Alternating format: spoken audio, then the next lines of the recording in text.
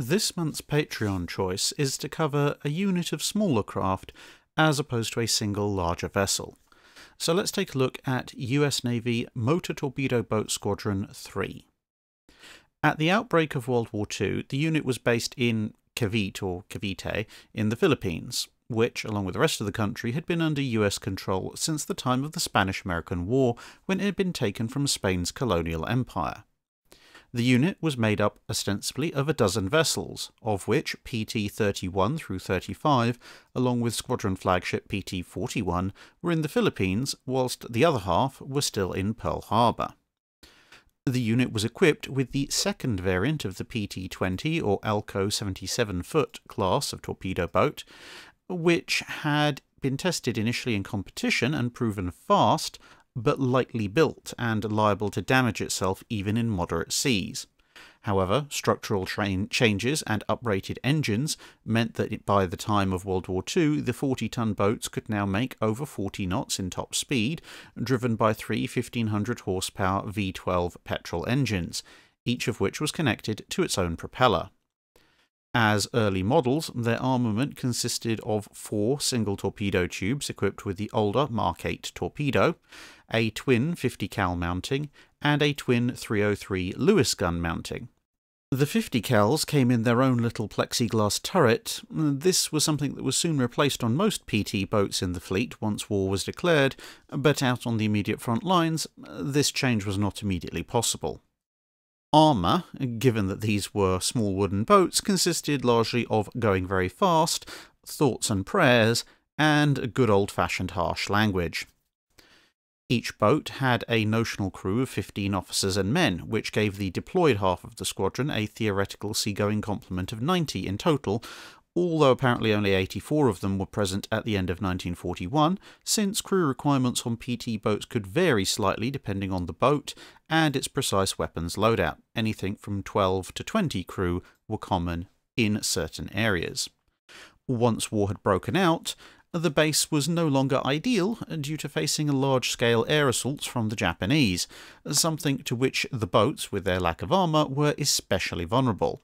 And so, salvaging what they could from the burning remains of the base, they went over to Sissaman Bay to assist with the defence of Bataan and Corregidor. On the way, they would fight off attacking Japanese aircraft using their machine guns, and as the Japanese began their invasion, they would use a tug which had been emergency inducted into the US Navy as a base ship, working in concert with some old destroyers and a few converted yachts to form an ad hoc patrol group as part of the relatively small US Asiatic force. It was this small force that then formed the primary naval resistance to the Japanese invasion. They couldn't possibly hope to confront the Japanese Navy directly, but they could go places that anything other than a practically undefended landing barge could not.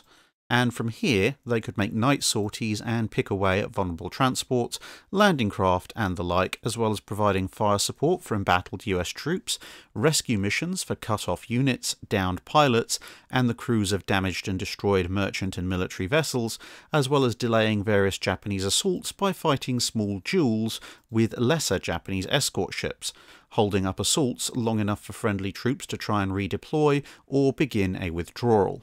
There was one particular mission where they had great success cutting up a bunch of unescorted landing craft, causing heavy casualties amongst the Japanese attackers. However, it wasn't all going their way. PT-33 was an early casualty, only lasting about a week before being lost in Subic Bay, and PT-31 suffered a similar fate in late January 1942 after just a month and a half of combat operations. The craft were also wearing out their machinery, guns and supplies at a very rapid rate, not helped by problems with their fuel, possibly as a result of sabotage. But by March 1942, it was pretty clear that the Japanese were going to successfully take the islands, and so the remaining 4 boats were given new orders to get General MacArthur, his family, and a number of other staff officers off of Corregidor and away to safety. Overnight, they would make a journey of over 560 miles, dodging through Japanese patrol lines to reach Mindanao in the south of the Philippines, from which MacArthur and his staff could be flown out by airplane. This wasn't without loss. PT-32 suffered an engine fire and had to be abandoned during the first part of the journey, as waiting long enough for it to attempt repairs would have risked exposing the entire unit to air attack, as they would still have been at sea by daybreak. So the crew and passengers were taken off and the boat was left behind.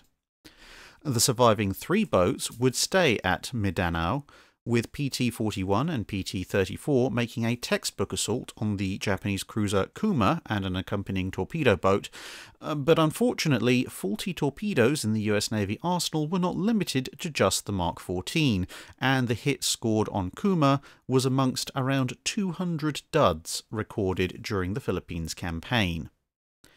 This action would also mark the end of the squadron, as the next day PT-34 was attacked by a formation of floatplanes which had been launched from a seaplane carrier and the Kuma herself. Although PT-34 managed to down one of the aircraft with machine gun fire, the return fire, as well as blast and shrapnel from bombs that hit nearby, began to take their toll on the crew and started poking holes in the boat.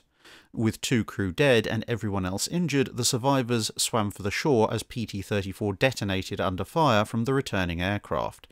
Some of the crew would make it out safely, but others would be captured by the Japanese.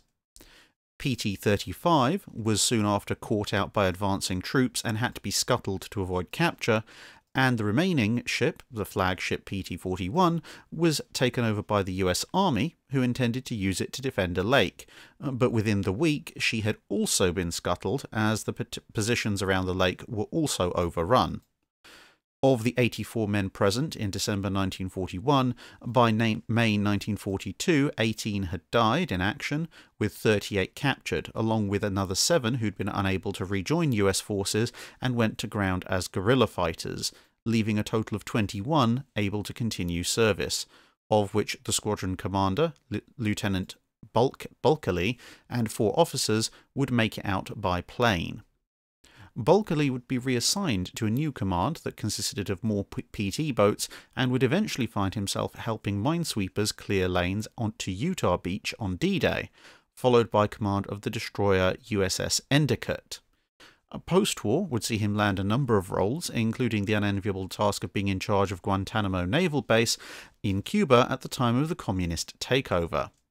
He would eventually retire in 1988 from the US Navy with a Medal of Honor, a Navy Cross, the Army Distinguished Cross with Oak Leaf Cluster, meaning that he'd actually won it twice, the Legion of Merit, the Philippine Distinguished Conduct Star, the Combat V, the French Croix de Guerre, 2 Purple Hearts, and 2 Silver Stars, along with presumably a distinct list to port. That's it for this video. Thanks for watching. If you have a comment or suggestion for a ship to review, let us know in the comments below. Don't forget to comment on the pinned post for dry dock questions.